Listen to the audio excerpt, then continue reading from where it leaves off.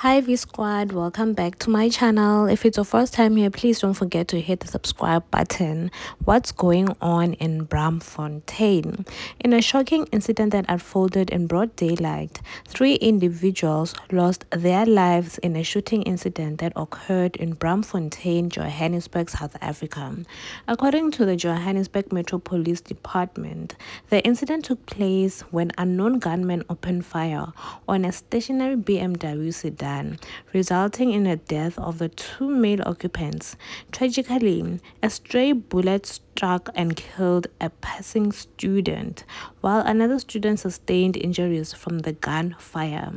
JMPD spokesperson confirmed that a total number of 4 individuals were shot during the incident, with 3 succumbing to fatal injuries and 1 sustaining serious injuries.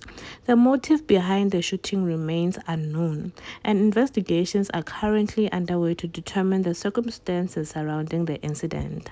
The tragic incident has left the community in shock and mourning.